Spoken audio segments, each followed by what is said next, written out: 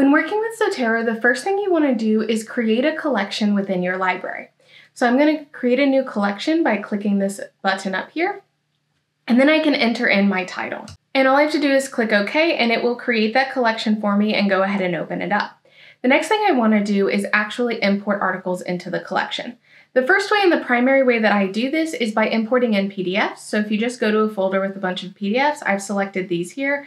I can just click, drag, and drop them into Zotero, and it will start importing them in. Once it starts importing them in, it will start getting the metadata from the PDFs to generate the actual citation and reference information. Once that's finished, you can just click close, and now what you will see is that the reference is in a list here, and then any dropdown will get you the PDF for that reference there. The other way to do this is to import a bibtex file. So if you export a bibtex from any software, you can import those in by going to File, Import. You're going to click a file, and then I'm just going to select this bibtex file here, and I'm going to not put them in a new collection, and then it will start importing in the files that are in the bibtex file. So doing this imported these files into my general library. I would then have to copy and move these, for example, ones like these, into my new collection like this. And then you can see that they appear in here. There's two other ways to get references into Zotero. The first one is if you go to something like Google Scholar, if you go to any reference, you can click Cite, and then you can click the bibtext. This will open up a new page with that bibtext information. If you highlight it and copy it and go back to Zotero, you can then go into your file and you can just say import from clipboard, and it will add that in. You can see this is actually a duplicate of one already in here, so I'm going to delete that out, and I can do that with just pressing the delete key. The other way you can do this is if you have the Zotero connector already installed, Google Chrome extension installed into your Google Chrome, you can come up to your extensions, you can scroll down and click Zotero connector, and then it'll show all of the articles within that page. So I can click a few of these articles and I can say okay, and it will add those into my library, and you can see I can choose the specific library here, and I'm adding them into the specific library I wanted to. And now it has that within there. If I go back to my Zotero, you can see I now have this toxicant exposure during pregnancy that came from the Zotero connector. So those are a few ways to actually get your articles within Zotero. The next thing you can do is actually organize within Zotero. So a few ways to do this is you can add tags. And tags are a really good way of being able to pull out specific themes within different articles and then be able to organize it. So I'm going to, within here, I'm going to go ahead and type in clinical analysis, and when I press enter, it creates that tag. And now you can see down here, it has this tag there. So when I click it, it's going to filter for only those with the tag. And if I click off of it, it will unfilter for that. The other way to do it is you can see I have a collection here, but I can also add a sub-collection. So if I right click, I can click new sub-collection, and I can call this clinical analysis. And if I go into here, I can now drag the specific ones I'm interested that are talking about clinical analysis into there. The nice thing about this is if you add something into a sub collection, it will automatically add it into the overall collection as well.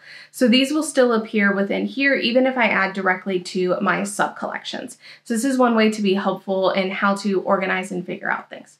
The other thing you really want to be able to do in Zotero is actually make PDF annotations. So if I click down here and I go to the PDF, you can see I have the PDF in here, and I can do things like highlighting. You can see I can highlight there. I can also change colors of my highlight, as you can see there. I can also create a note. So I can type a note in here, and so I can just add a note in there like that, and I can also select an area to get a screen capture like this.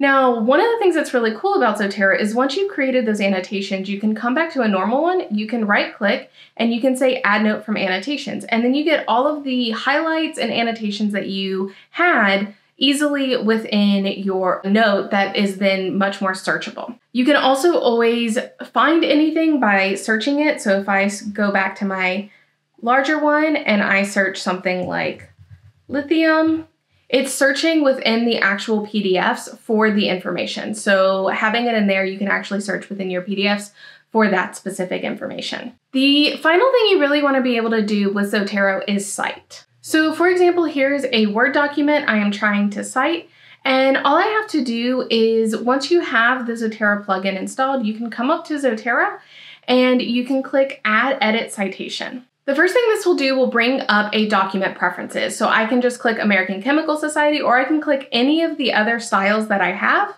and then I can just click OK. Then it will bring up this search bar right here. One way I can do this is just to search within this search bar. So if I search steroids, but you can see that I have a lot of them in here. And so I have a lot of duplicates because I do a lot of tutorials. So another way I can do it is click down here and go to Classic View.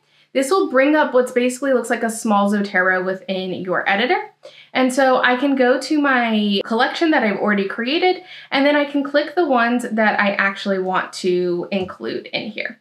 So I can click those two and click OK, and it will automatically add them in.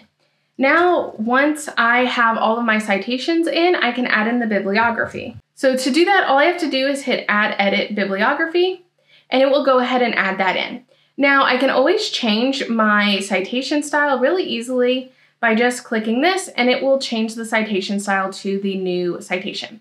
If you need to use a citation style that isn't available within Zotero normally, you can easily add citation styles. So if I need to add a new style in, all I have to do is go to zotero.org/styles, and I can search for the new style.